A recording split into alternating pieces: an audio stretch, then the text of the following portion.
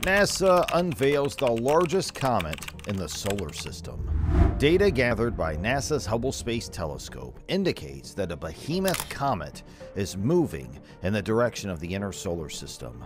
The comet, known as Comet C 2014 UN-271, is now 2 billion miles away and is thought to have a nucleus that is roughly 80 miles large, according to NASA. Since the comet is still too far away for Hubble to determine its exact size, NASA estimated its size to be larger than the state of Rhode Island. C 2002 VQ-94, whose nucleus was estimated to measure 60 miles across, formerly held the record for the largest comet ever seen. In a statement from NASA, it was stated that the comet's nucleus is approximately 50 times larger than found at the center of most known comets. 500 trillion tons is what is thought to be its weight. But will it move towards the Earth? Well, let's find out. Hey guys, welcome back to Beyond Unknown. Today we'll be taking a look at the largest comet ever. Make sure to stick to the end of this video as we have a lot to cover. Also, don't forget to subscribe to our channel and like today's video. It helps us a long way. And let's get started. The Earth is constantly being passed by frozen and rocky objects of every size and shape, according to astronomers. They were shocked, though, to observe the largest comet they had ever seen. The newest big event in astronomy news is Comet C 2014 UN-271 Bernardinelli-Bernstein. The largest known comet in existence, this giant is 80 miles big and weighs over 500 trillion tons. In November 2010, at the Cerro Tololo Inter-American Observatory in Chile, astronomers Gary Bernstein and Pedro Bertinelli made the first discovery of C 2014 UN-271. Even though it has closely been scrutinized by ground-based and space-based telescopes, the comet's exact size has remained a mystery up until this point. The length of time required to estimate the magnitude of Bernardinelli-Bernstein is puzzling, given that it was discovered more than 10 years ago.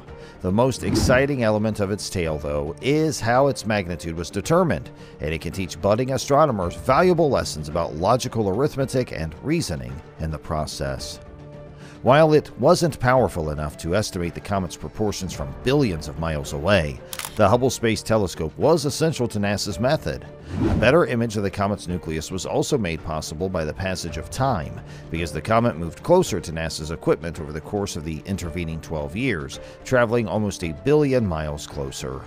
Man-To Hui of the Macau University of Science and Technology and Taipa Macau, who is the lead author of the research report, and the team relied on these elements greatly. Man-To Hui stated in an interview with NASA that this object is incredible, given how active it is, despite being so far from the Sun. In order to confirm our estimate that the comet would be large, we needed the finest available data.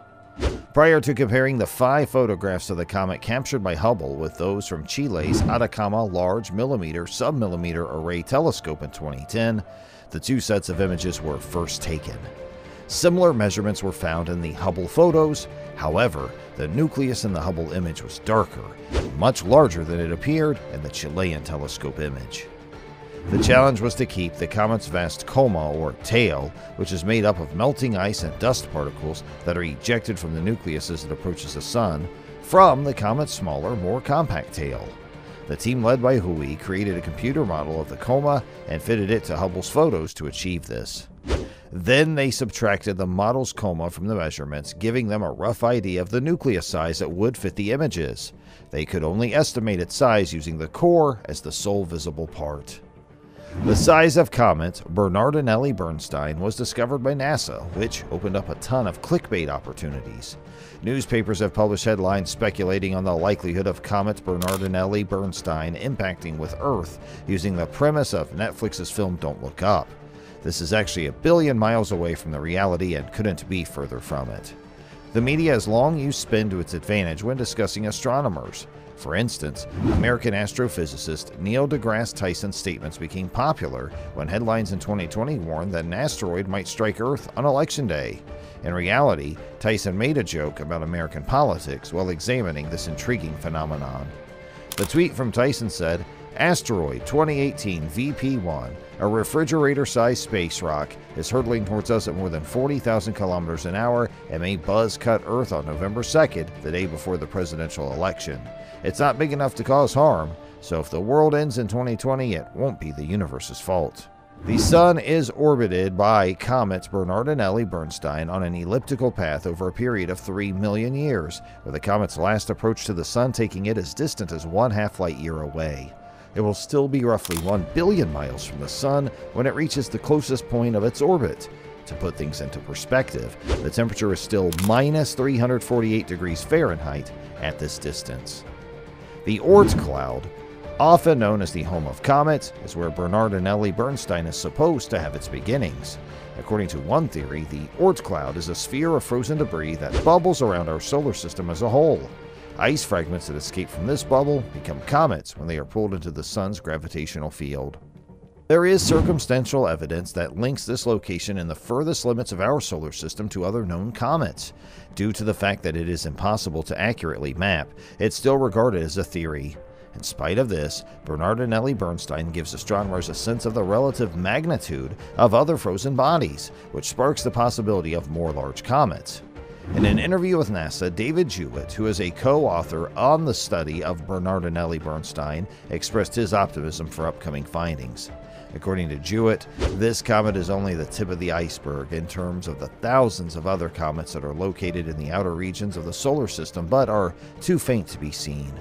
Now that we have conclusive evidence to support our suspicions, we can say that this comet is indeed massive and dazzling at such a great distance. C2002 VQ94, found in 2002 by the Lincoln Near-Earth Asteroid Research Project, was the previous largest comet known at 60 miles in length. What will therefore emerge from the Oort cloud next is anyone's guess. However, a comet impact might be much more catastrophic than a space rock strike. Discussions concerning death from above scenarios typically focus on asteroids. As a result of their orbits resembling those of Earth, near-Earth asteroids frequently collide with a planet with only a passing glance. Researchers suggest that because comets follow more erratic routes around the Sun, they have the potential to collide directly with the Earth and have catastrophic outcomes.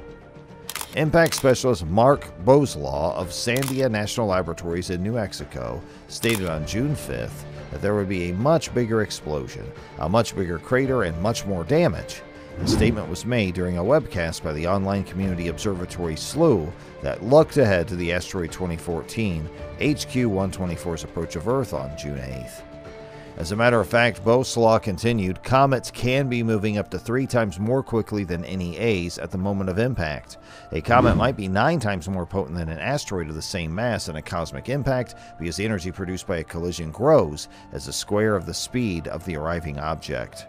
A dangerous comet might already be quite close to Earth by the time astronomers discover it due to the speed of comets. There are undoubtedly trillions of comets in the universe, but the vast majority of them are found in the Oort cloud, a ring of frozen objects at the very limit of the solar system.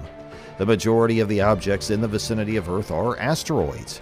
Only roughly 11,000 near-Earth asteroids have been found and monitored thus far, despite the fact that scientists believe millions of them exist.